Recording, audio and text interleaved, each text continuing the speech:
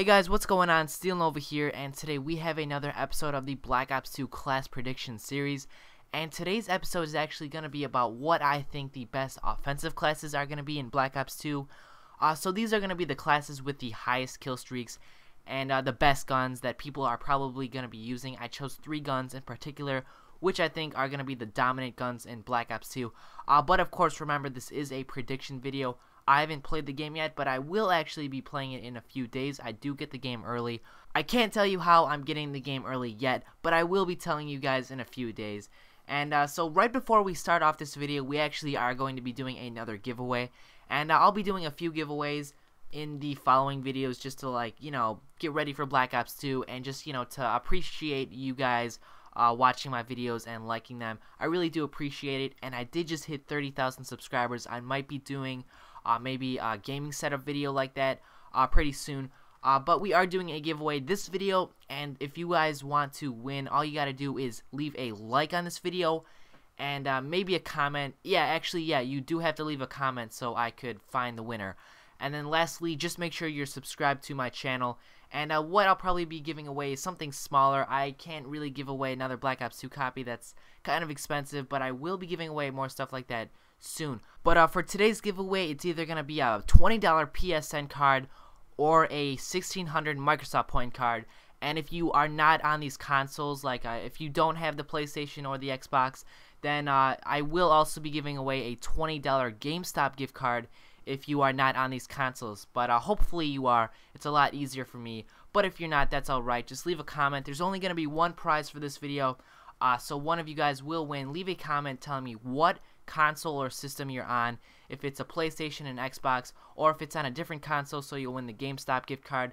So just do that right now. Also make sure you've liked and subscribed to my channel and you've liked this video.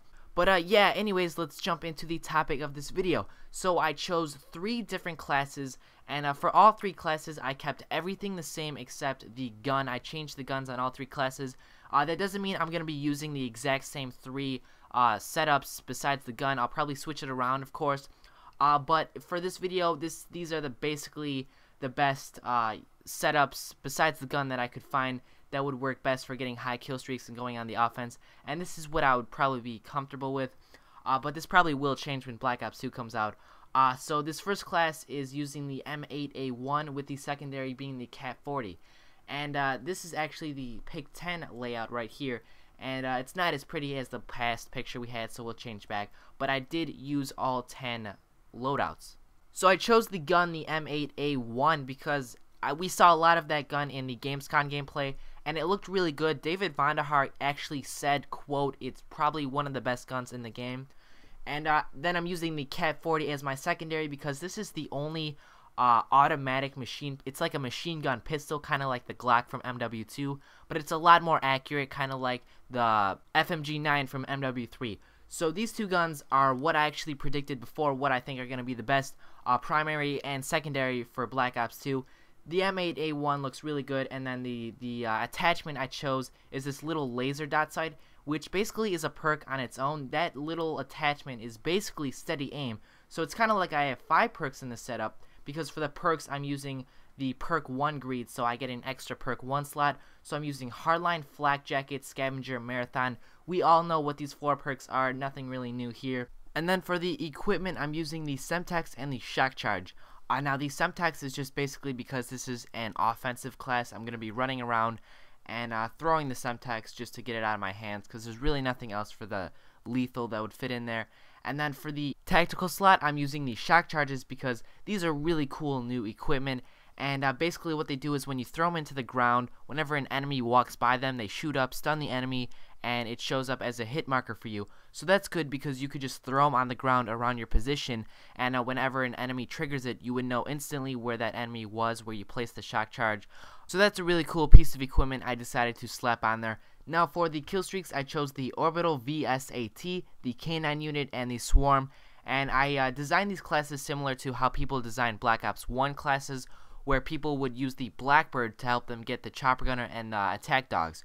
So the Orbital VSAT basically is the Blackbird. It shows their location. So I'm putting this kill streak on this class to help me get these higher kill streaks, which is the K9 unit and the Swarm. So everyone basically knows what the K9 unit, it's basically attack dogs.